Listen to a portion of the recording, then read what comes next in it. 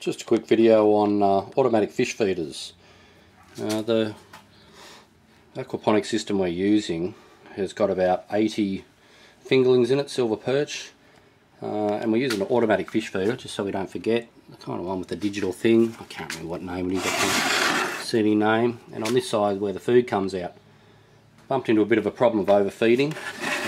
So the fish, even with 75, they're not real happy taking what this pond feeder is probably more for koi or something. They're a lot larger. It's pretty basic motor that turns a little shuffle down the bottom.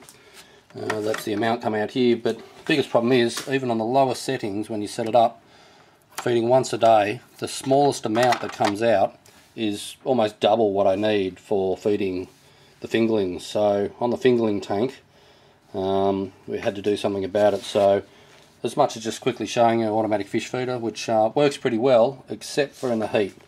I had it outside and we got a 30-degree day and the internals all warped, so it just had error on the digital screen and obviously wouldn't do anything. So all the gears had kind of seized from heat. So this one's been pulled apart and kind of bodged up, I suppose, to make it work again. So I wouldn't advise putting them out in the sun, even though you might see pictures on the internet of them on the sun, you know, full sun. The plastic just gets too hot and warps in Australia anyway. So basically inside it has a little pin in the corner. If you pull that out, you're able to take the top bowl off. There's a bit of an unscrew. So the main feeder bowl's there. Now inside there's this little disc which lets the amount of food go into it for the fish. So you can kind of pull that out. It's just runs off a spring cog here, so you can kind of get it in and out. Also found it's a bit rough, you know, just cheap Chinese plastic or whatever. You can see kind of the scuff. It hasn't actually done that much work, this one, but apart from seizing up, most of the seize up came also from the disc getting hot and rubbing on the internals. You can see all the scuffing and whatever. So basically just showing you a really quick way around this problem. Get a bit of Lego. I'm glad the kids have got about 3 tons of it. Bit of Lego, make sure it's flush with the bottom so it's not going to scrape as it drags around that cog. A couple of screws, I pre-drilled them all just for ease. And then I basically, if I can get it off again, I just added one main block, the blue block, then a red block, and found this nice piece that they probably need for making something off a car or something. So as you can see, that hole there where the Lego is, the void, that's where the food gets collected. So pile of food there. So this thing spins around inside, a bit below there. It collects the food from here, so this hopper is obviously full of all that food when it's sitting on top. This disc turns around, picks up this amount of food, so that space there, turns around inside, bang, comes over the release area, all your food comes flying down. You know, it seems to do a good job, but being that it was basically contaminating the tank with too much food, making sludge and, you know, making the fish upset, I thought I'd just show a very easy, quick trick. Very easy to get the disc out of the machine, to pull the top off, and yeah, look, one piece of Lego and 2 more flat pieces of Lego and a nice flat one for the top so the food doesn't all get stuck in it. I'm sure a bit will get stuck down the sides there, but it doesn't really matter if it never comes out or whatever. So yeah, I just thought I'd show you a quick tip on how to make one of these outdoor pond feeders, which doesn't really cope very well outdoors in the sun, into something that you could actually feed fingerlings with. So now with this quick mod, I've got the perfect amount of fish food coming out. One other little thing I'll show you is I won't bother putting this back together, but I'll just put the hopper on top.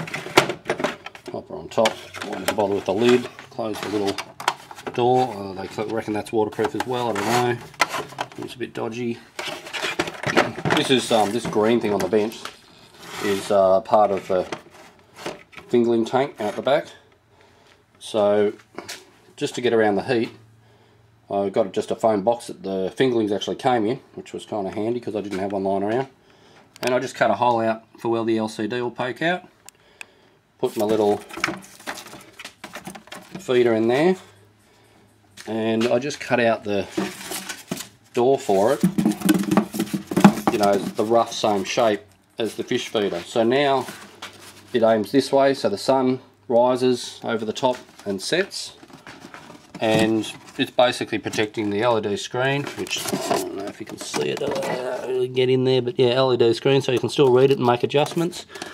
And the front is an indirect sunlight, so now even on a, like today's about 32, when I come out and put my hand in there, it's quite cool. So it takes the direct sunlight off it, so all the plastic doesn't warp again and give me dramas. So I'd say it's definitely worth mucking around and making some sort of box for these kind of fish feeders, as they just don't, you know, deal with it outdoors. Well, not in, you know, Australian sun anyway.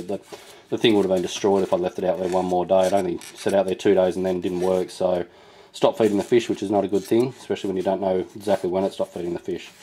So you know, just a quick tip on how this works. If you bear with me one moment, I'll put this camera down and I'll be able to jump this thing back in.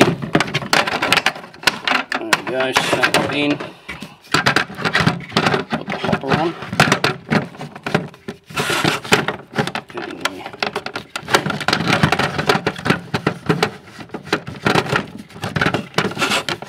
Of course it's not going to behave itself. Hopper on, I think that's the way it goes. And I'll pour a bit of food in there. I should be able to show you the actual thing work. So I don't even know if I put the hopper on the right way then.